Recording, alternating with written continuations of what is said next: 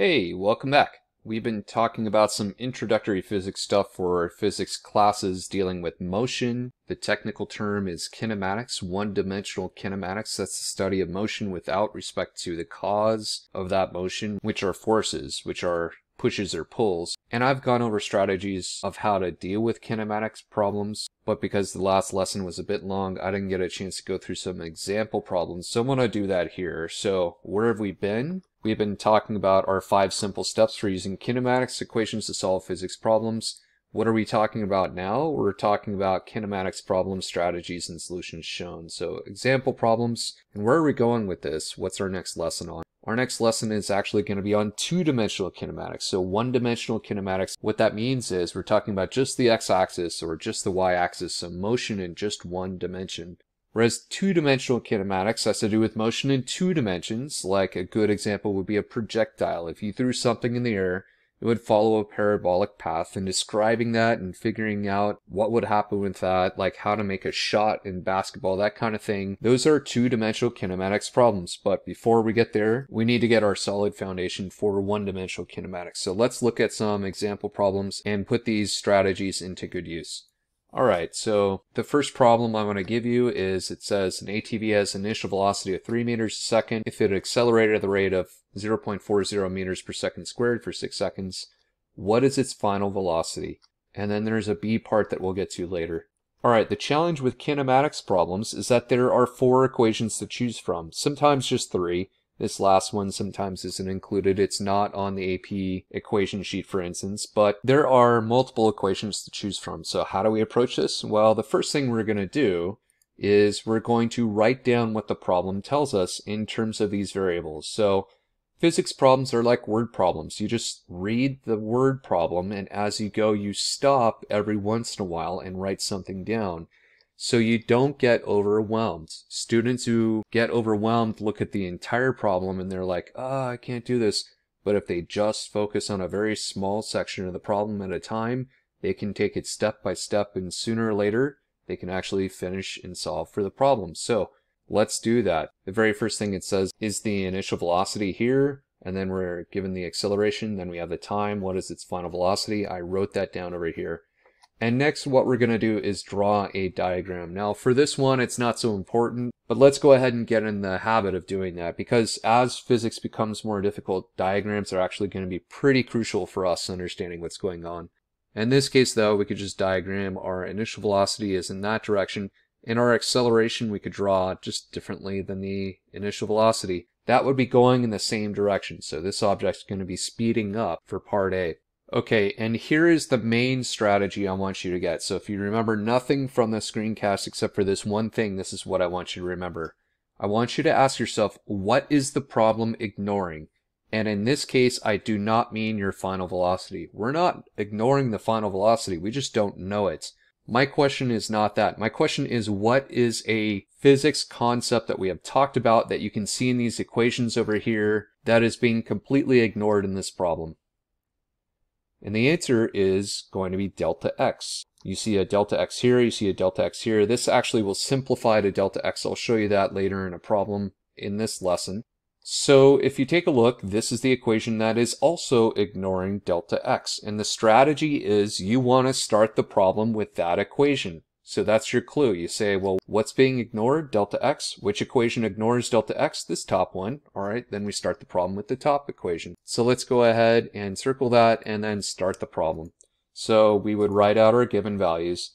At this point, I would normally say just isolate for your unknown, but our unknown is going to be our v final. It's already isolated for, so now we're ready to plug in our numbers along with our units. Make sure you put your units in there. They're there to help you to catch mistakes and to make it clearer to your reader what you're doing and talking about. You go ahead and plug in your numbers. Easy problem. There you go. There's your final velocity. Next up, let's go ahead and solve B. It says if it accelerates to the rate of minus 0.60 meters per second squared, how long will it come to a stop? So we just write down the things that we know. Remember, our initial velocity is still 3.0.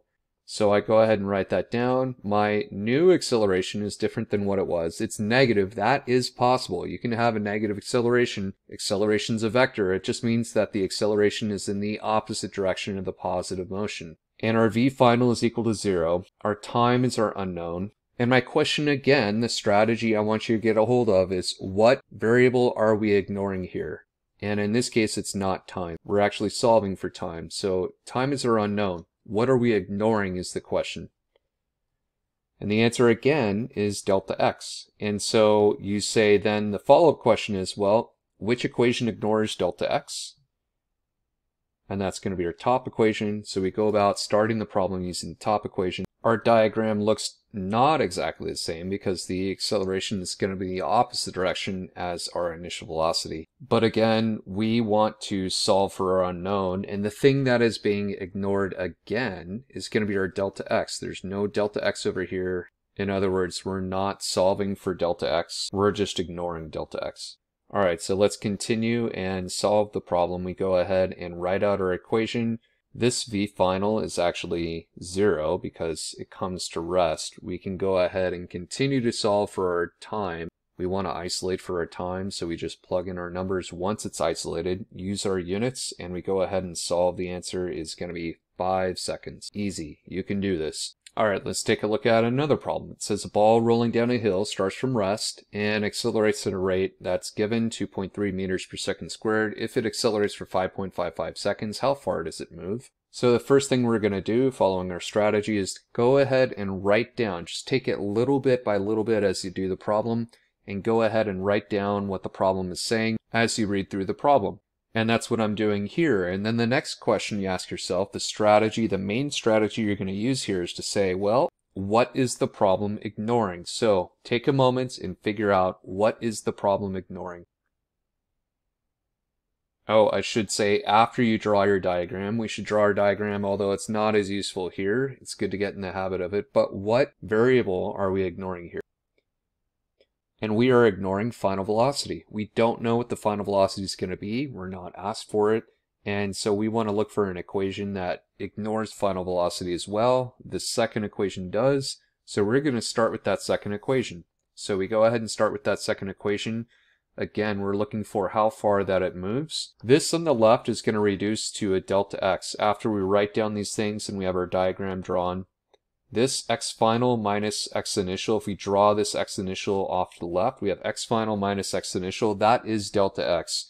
So we can simplify the left side and just say delta x is equal to v initial times t plus 1/2 at squared. Normally at this point I would say, oh, you need to isolate for your unknown, but it's already isolated for us, so we can go ahead and plug in our numbers with our units and solve. And notice before we solve that this whole term drops out. This left term drops out because your initial velocity is 0. That's something you're looking for because that will make your problem easier, right? Anytime you have 0 in one of these terms, that term basically drops out, unless it's an addition thing. But at this point you could say, well, it drops out, and you end up with 36 meters being your answer. Let's try one more problem and see how this goes.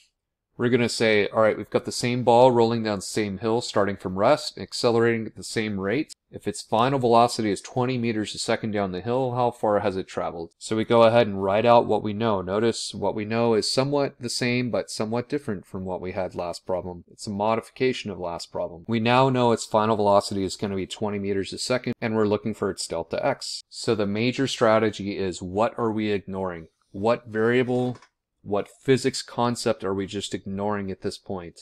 And I hope you can see that the answer is time. We're ignoring time. So then which of the 4 equations shown is also ignoring time? Well, the third equation is. So that's the equation we're going to start the problem with. We're going to go ahead and draw our diagram first, but we are going to start the actual writing of the problem out with the third equation. So let's go ahead and do that here. There's our third equation. We're looking for delta x, and at this point we also want to look for zeros, right? We want to say, all right, what am I trying to isolate for? But also we want to look for zeros. And so what is something that is 0 here? And the answer is the initial velocity. And if that's the case, we can cancel out that initial velocity, which makes the problem easier.